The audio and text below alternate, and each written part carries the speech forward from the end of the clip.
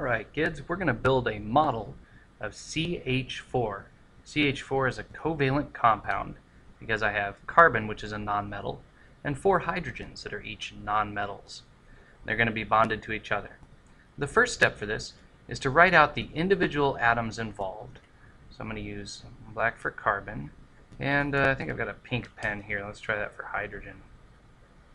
Oh, that's very fancy. There we go. Let's get 4 of those. Boom, boom, boom, boom. I listed 4 because there's 4 in the formula. The next step is to draw the Lewis dots, the electrons, around the edges to represent the valence electrons. Carbon's in group 4 of the periodic table. That's our clue that it has 4 valence electrons in its outer level. Hydrogen is in group 1. It has 1 valence electron.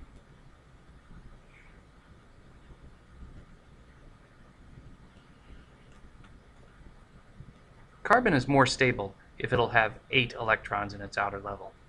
Hydrogen is more stable if it'll get 2. So we're going to combine these into one molecule where electrons are shared in pairs so that each atom is a little more stable some of the time.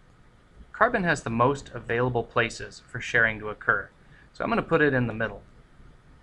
And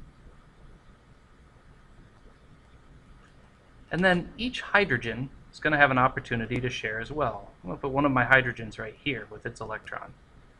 You'll notice that gives me a pair being shared. Now the hydrogen has access to 2 electrons, making it more stable.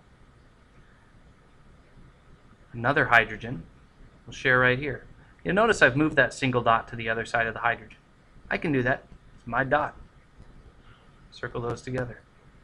Now carbon has access to 6 electrons some of the time. It's getting better.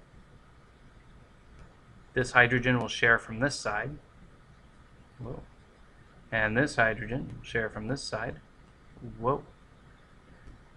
And the end result is that the carbon now has access to 8 electrons some of the time, and each hydrogen has access to 2 electrons some of the time, making it more stable. Now this isn't a very neat way of drawing it. We're going to organize it a little better using straight lines. There's carbon sharing a pair of electrons with hydrogen, and with another hydrogen, and with another hydrogen, and with another hydrogen. 1 carbon and 4 hydrogens. We could follow our naming rules and call this carbon tetrahydride.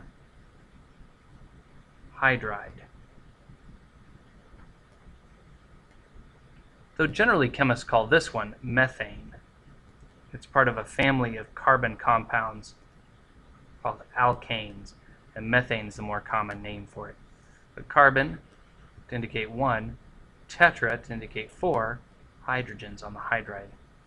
Not bad. That's just one way to model it. The other way is with our little modeling spheres. The black sphere represents carbon. It has 4 bonding sites. I'm going to use these little single bonds here, little tiny dudes, to connect my carbon with 4 hydrogens. The white sphere represents hydrogen. You notice only 1 bonding site was available on that guy. And because it's CH4, I'll load up each of my carbon's bonding sites with hydrogens.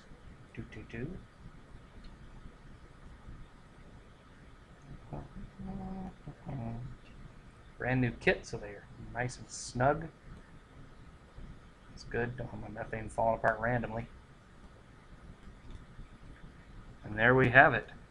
You notice that the 4 hydrogens are each pointed as far away from each other as possible. Well, that's because each bond is a pair of electrons, and electrons push each other apart.